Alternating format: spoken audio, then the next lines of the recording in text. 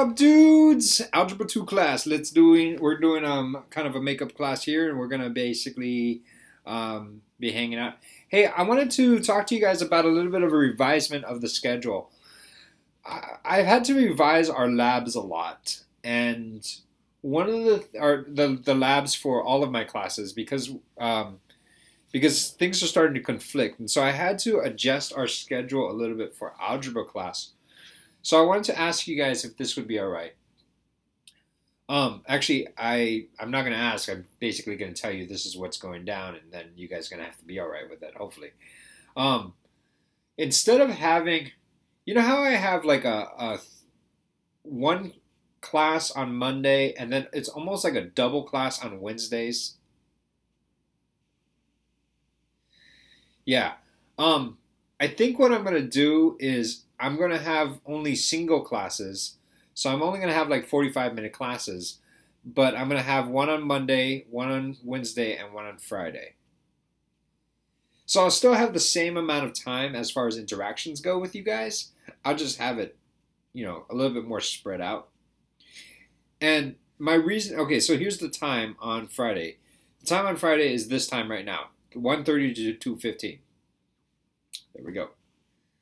So on Monday it's 1:30 to 2:15. On Fridays it's 1:30 to 2:15. On Wednesdays it's 12:45 to 1:30, I think. Yeah. Let me just double check that. On Wednesdays it's 12:45 to 1:25. Yeah. So I'm going to finish a little bit early. All right. The reason why I'm doing this is because, and it's actually, Bradley, do you remember Wednesday's last quarter when you had chemistry, right? And we would do full on like almost like 2 hours of math and then 2 hours of chemistry.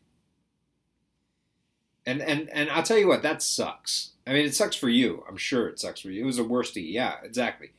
And I have a lot of my students who are in physics, and they're in the same situation. Obviously, you're not in that anymore because chemistry class ended. But my physics students have me for Algebra 2 and me for physics.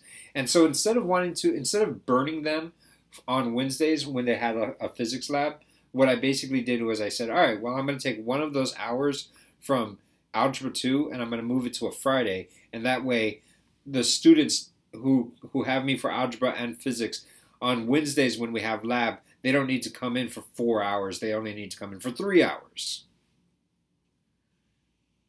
All right, so I'm kind of adjusting that to kind of keep those other people in mind. And I know that you can be sympathetic with that, Bradley, because you actually went through that with chemistry. And I realize I burned you guys at both ends. Are we cool with that?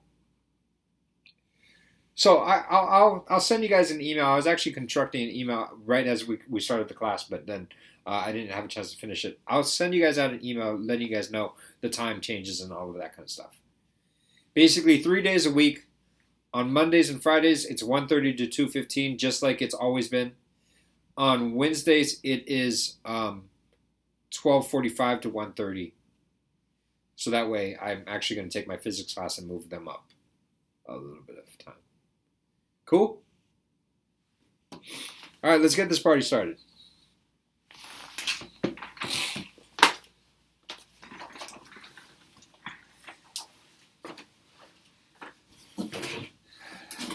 Can you see this? I'm going to write hello. Hello. Is that good? Wait, somebody wrote something and I couldn't see it because somebody chatted it and I couldn't see what they wrote. Someone typed it. All right. I might miss because I planned a trip to California on Friday and then a weekend. Oh, yeah. If you have a trip, then you have a trip. You know what I mean?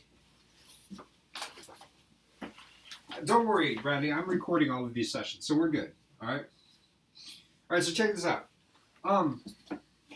We're going to cover rational functions 2. The class on Friday next week will be the same time as right now, 1:30 to 2:15.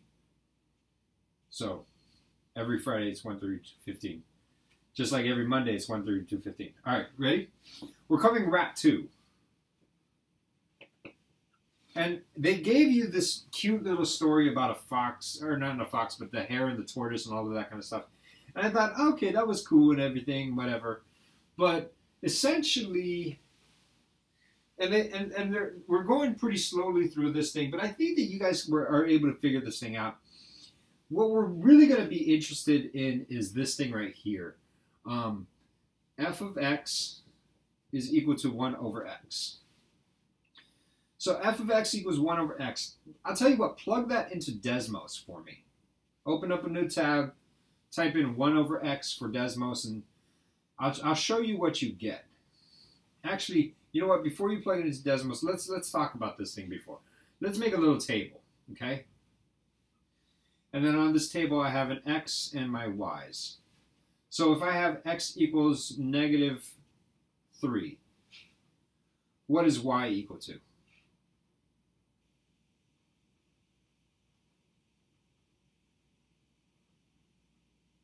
If x is negative 1, yeah, negative 0.3, very good. So it's negative 1/3, also known as negative 0.333, whatever. We cool?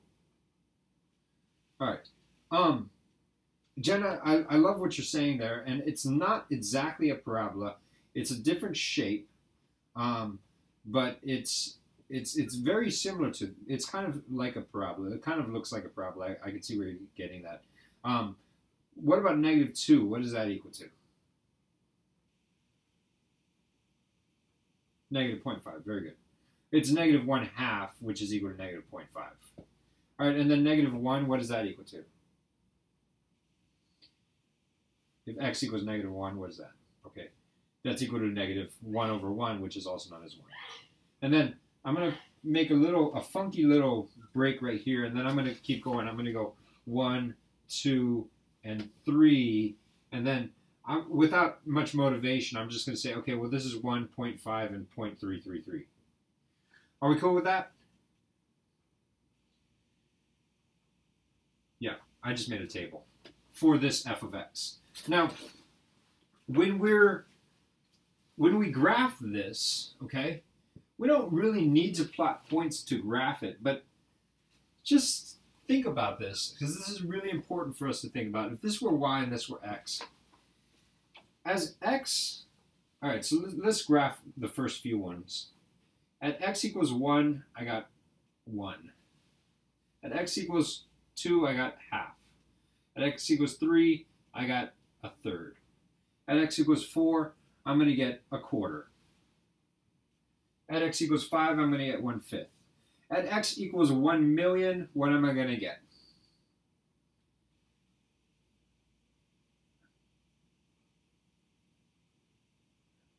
I'm going to get a really small number, right? Like way out here, it's going to get really close to this x-axis. You guys see that?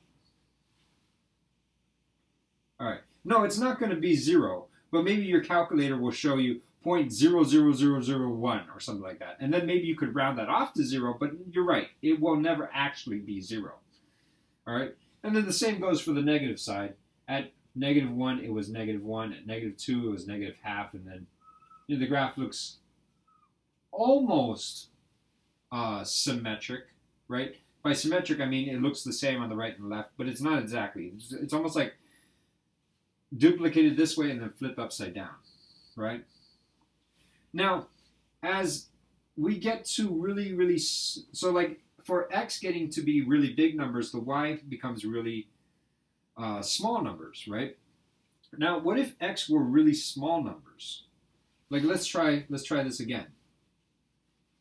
I'm going to keep adding to my table. Let's try negative 10. Oh, no, I'm sorry, not negative 10. How's about negative 0.1? What is y equal to in negative 0.1? It's equal to negative 10. What about negative 0.01?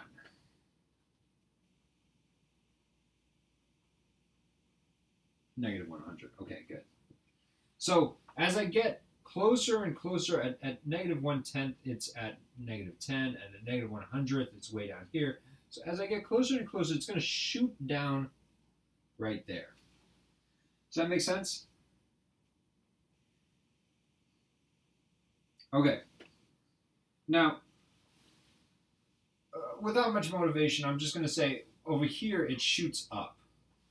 Over here. As you get x to be really, really small, as you make x really, really small, these y values get really, really big. But here's the problem, of course, is can we ever have, and you notice how when I had my table, I made a little jump. The jump was for this guy right here. What's this?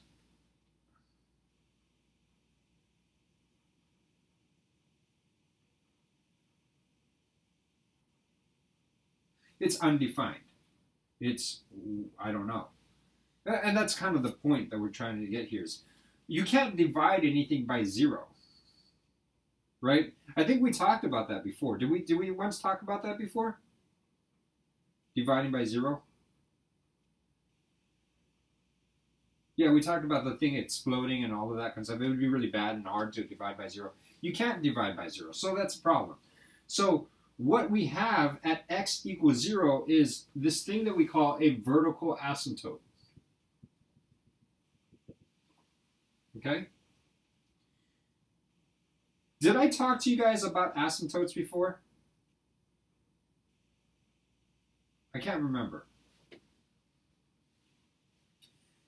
Oh, okay, asymptote. All right. See this vertical asymptote? It's kind of like this barrier, all right? Now, I think that I told you guys this story about one time my son was in really bad trouble, and he got in a lot of trouble. And so what I did was I made him have his punishment. I said, here's your punishment. All you have to do to get out of timeout is to walk through the door. So here he is, and here's the door. And what I did was I said, well, in order to get out of timeout, you have to walk through the door. So what you have to do is you have to go, say that you're 10 feet away from the door, and you have to go halfway. All right, so you went halfway. You have to go halfway again. So you went 2.5 feet now. You have to go halfway again. So you went 1.25 feet away. And then you have to go halfway and halfway and halfway. The thing is, will he ever get out the door? Technically, will he ever leave the door? No, he will never will. Because even if he's like 1 inch away, well, he's going to have to go half an inch away, and then 1/4 of an inch, and then 1/3 of an inch, or I mean, 1/8 of an inch, and so on and so forth, and blah blah blah blah blah. Even if he's one darn particle away, like I am one atom away from the door, then I'm going to go half the distance of an atom. You'll never actually get there. Well, that's what an asymptote is. See this vertical line? It's kind of like this thing where, see this graph? It gets closer and closer to that line. And as you get closer and closer to here, it looks more and more like that line. The problem is it never touches it. It just keeps on getting closer and closer and closer, but it never actually ends up getting there. What if x were 0? Okay. Would it touch it then? All right, well, here's what I'm saying, all right? Let's talk about x equals 0 real quick, because that's actually a pretty cool one. I'm telling you that x cannot equal 0. And I think that the one way that I can say that is, this is a one piece of paper, got it? So this is one piece of paper. I'm going to rip it in half. Well, that's not exactly half.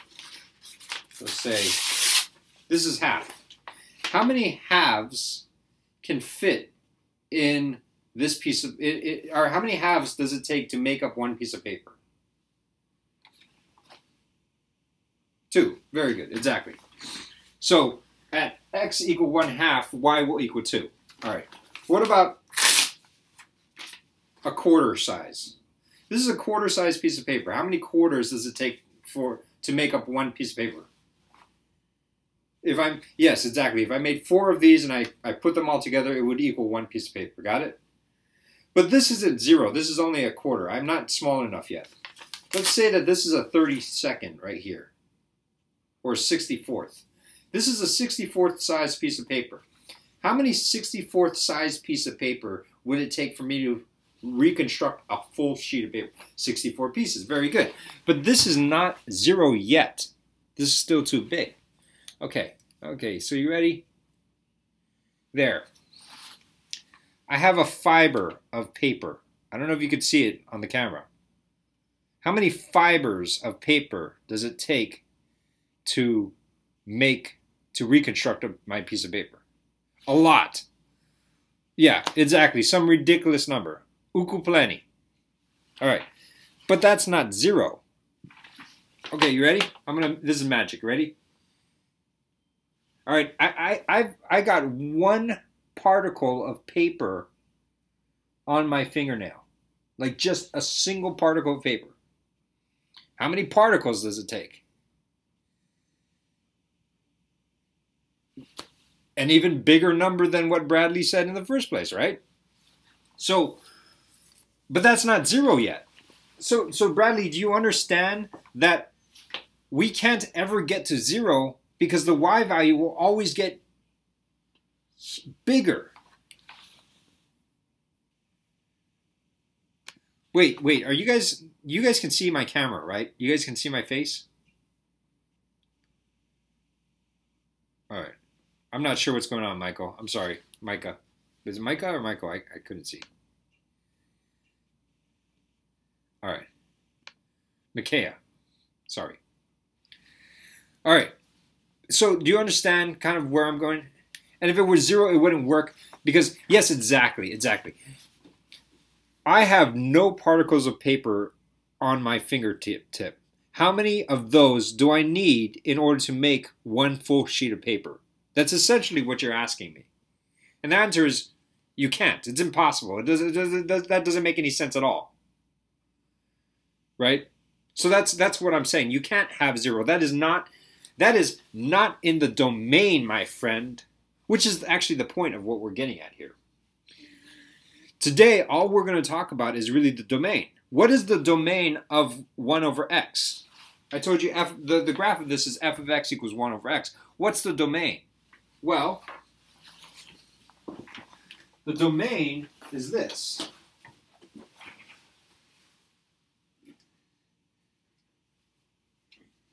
Yeah, exactly, Jenna.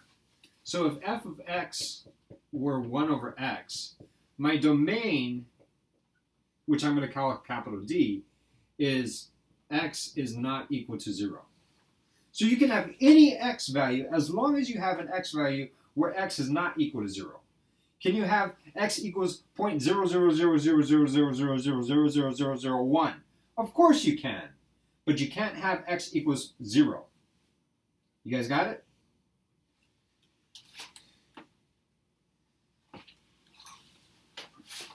Okay. So, that's the point of this whole game that we're playing. Let me show you a few more things. Here we go. All right, let's try this one. F of x equals 1 over x minus 2. Now, I want you to graph this in Desmos, and I'll wait. But I want you to tell me, what is the domain of this using Desmos? So you open up Desmos, type in f of x equals 1 divided by parentheses x minus 2. And then tell me, what is x allowed to be?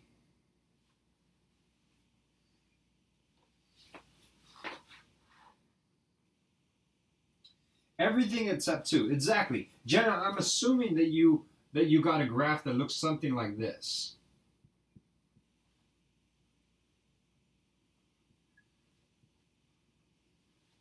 Is that correct? Now, one of the things you didn't get is, I bet you on your graph, you didn't get a dotted line going up and down at x equals 2.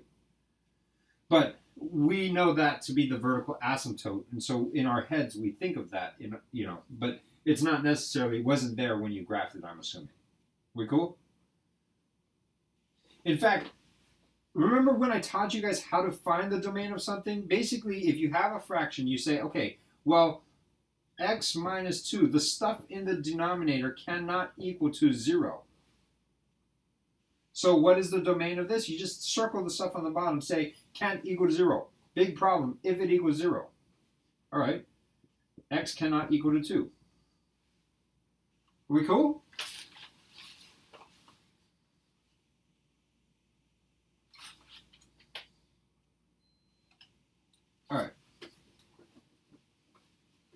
let's test out your brain a little bit. What about this? I'm just going to make one up.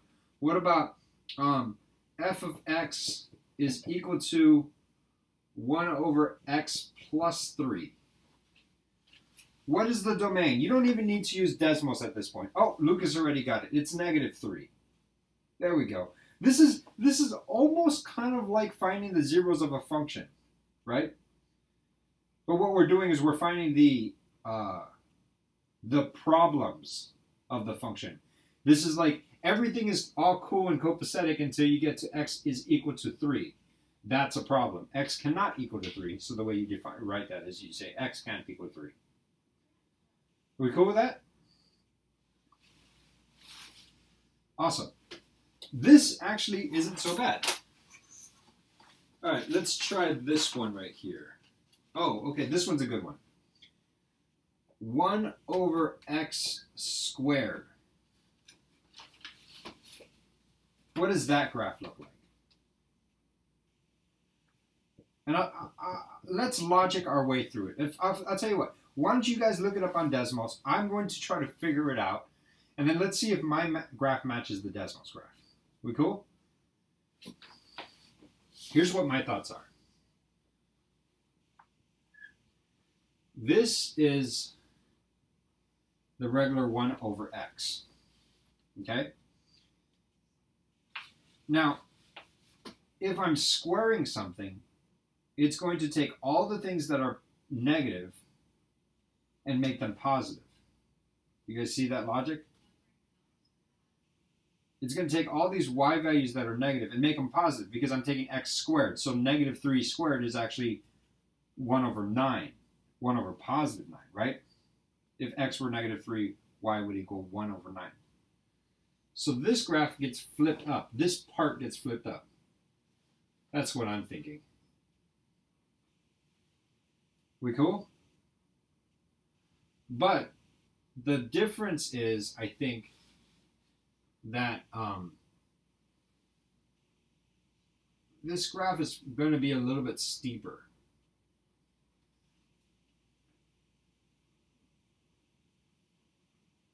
It's going to be a little bit more steeper than the other graph because of the square part.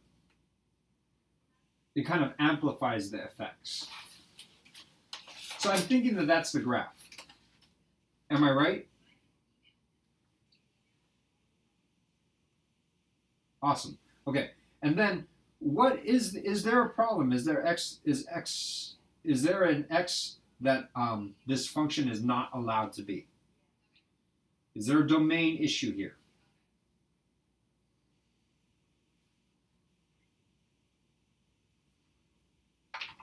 Yeah. All right, what's up? I have to leave at 2:30. That's cool. Don't worry about it. Maybe Monday. Whenever you can. Okay. All right. So, yeah, exactly, Jenna. There's a domain issue here. It doesn't look like this domain issue right here, like that, but it still is an asymptote. You can't have x equal to 0 itself, because if x were equal to 0, that would make this thing a problem. Again. Are we cool?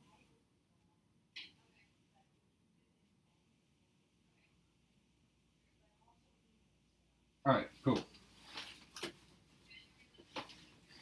I'll be honest with you, that's pretty much chapter 2.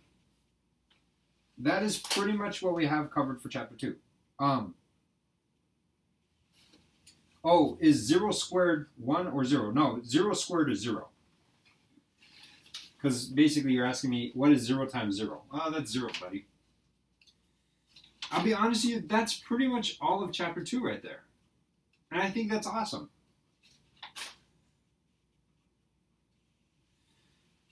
Let me ask you this. If I had 1 over... Oh, okay, here's a good question. Here's a good question. How's about this? F of x is equal to 1 over x. Got it? There's my question. All right. All right. F of x equals 1 over x. G of x is equal to 3 over x. Okay? I'll tell you what the graph of f of x looks like. It looks like this.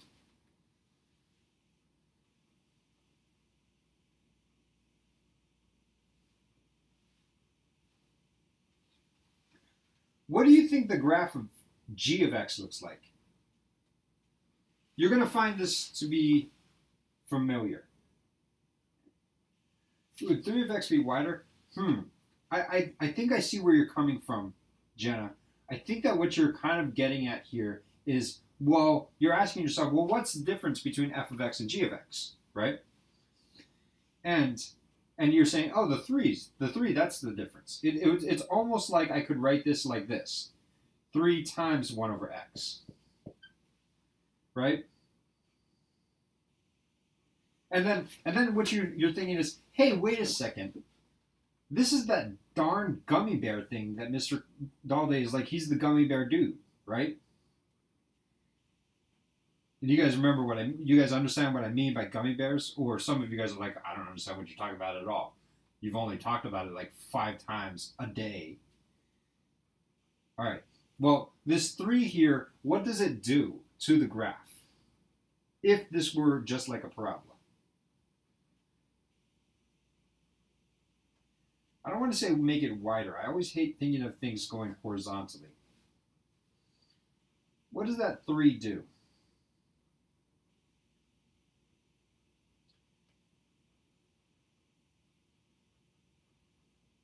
Come on, you guys. Chat back with me. Tell me what's going on. Okay. It stretches because it's a number bigger than 1. So it vertically stretches this graph. Exactly. So what's going to happen is, I believe that it's going to take this thing and it's going to make it be kind of like this. So it's going to take this graph, this original f of x, the dotted one, and it's going to pull it like that. Like a gummy bear being stretched out. Are we cool? What do you think will happen? I got another question for you.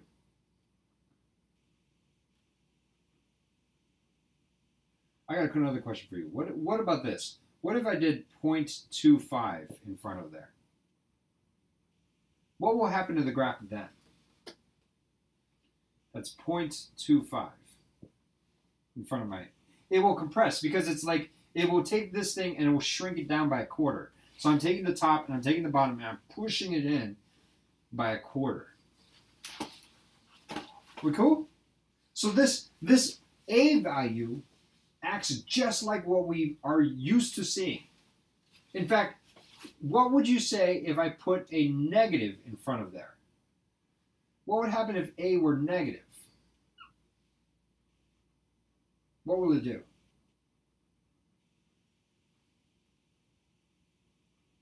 It will flip it. Exactly. There we go. So it will basically take this guy and put him up here. So your new graph will look like this. And I'll take this guy and put him down here. And so your new graph will look like that. We cool? It will take the original graph and it will just go whoop. Flip it upside down.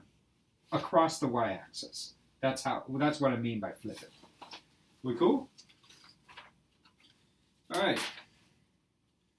Let's see if I can find some homework problem that's interesting. Nope, that's it. That's all of Wrap 2. We're done.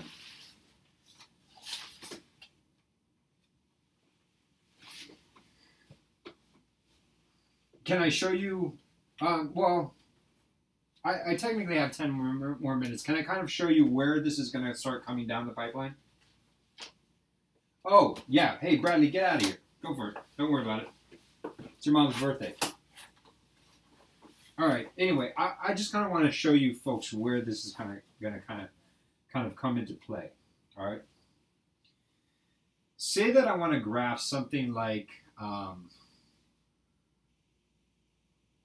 x plus 3 over x, let's see, squared plus 4x plus 3. We cool? X plus 3 over x squared plus 4x plus 3. F of x. Here's the foreshadow of how we're going to use this. Got it? All right. I'm going to factor. Actually, let's not make it x plus 3. Let's make it x plus 2 over x plus, all right, over x squared plus 4x plus 3. Okay. I'm going to factor the denominator. F of x equals x plus 2 over parentheses, parentheses, x plus and plus 1 and 3. We're cool with that? I'll tell you what. I'll give you a second. Type this into Desmos. Type it into Desmos. Okay? All right. Here's my question to you. Where are the vertical asymptotes of this function right here?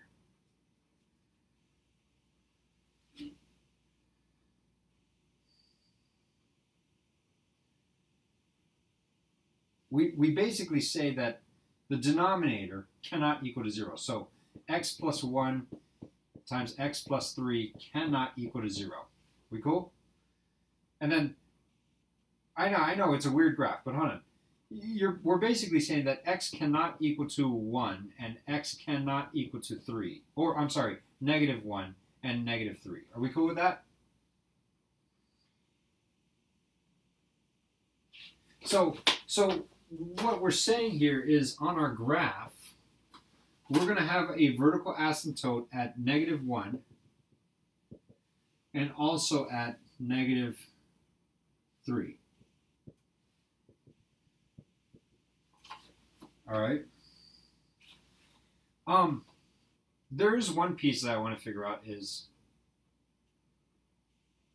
what is my... Actually, you know what? I hate to say this, but I'm actually pretty much, in this lecture right here, I'm pretty much going to show you what RAT3 is all about. But it's actually really easy. So when you guys look at it, you're like, dang, that's really cool and easy. I love it. All right. What is my y-intercept? And how do you find the y-intercept? Do you guys remember?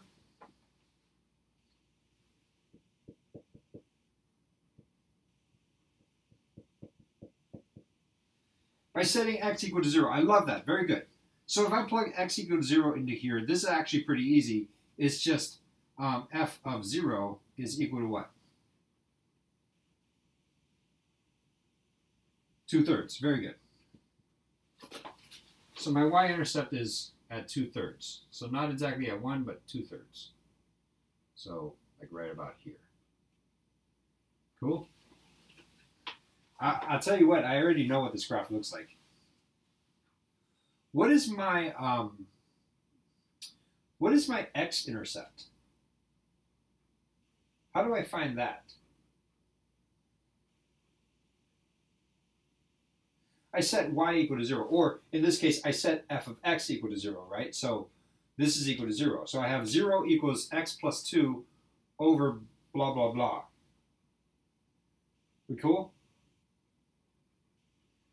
But I can multiply both sides by blah, blah, blah, and I end up getting 0 times blah, blah, blah is equal to x plus 2. But 0 times blah, blah, blah is 0. So really I have 0 equals x plus 2. So x is equal to negative 2. Cool?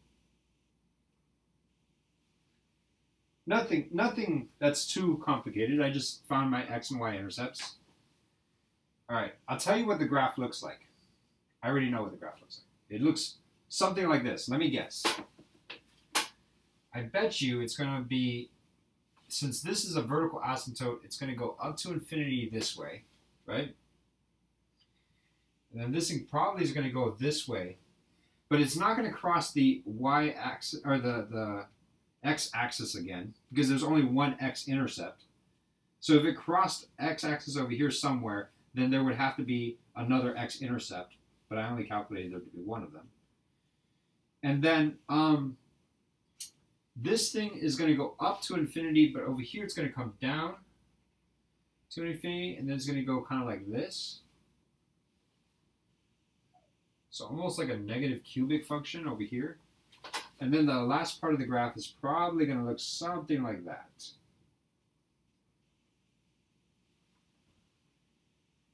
Is that close to what you guys got?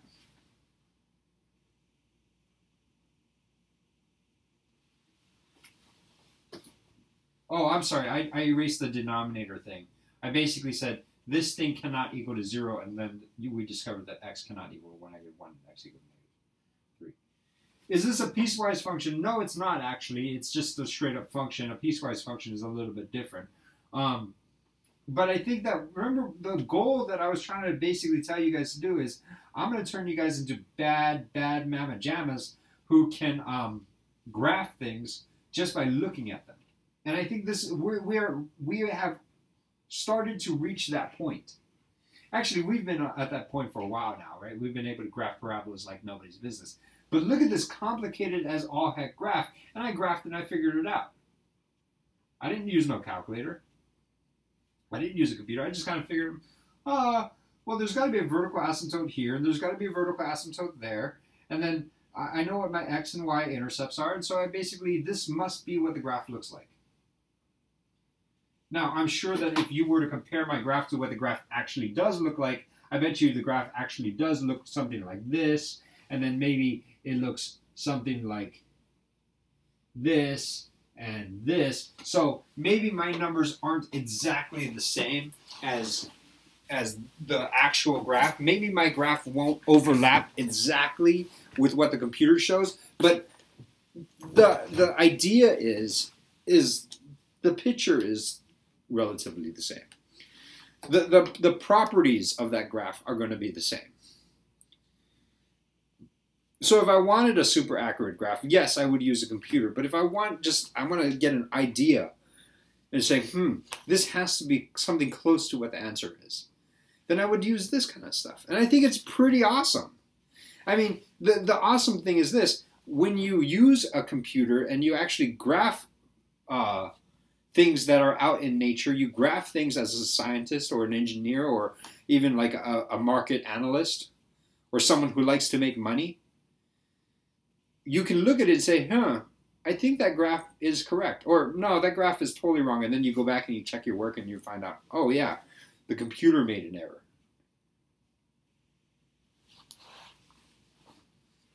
What do you guys think? Is this cool? Not cool? I don't like it? Is it too hard? It's not really that hard. I mean, I don't really think it's that bad. But, all right. Then class is finished. You guys can get out of here. Kingston Sato. You there?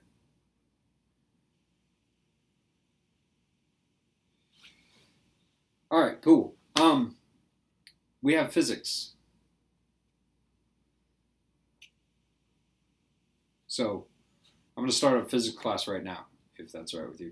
All right, for those of you math geeks, get out of here.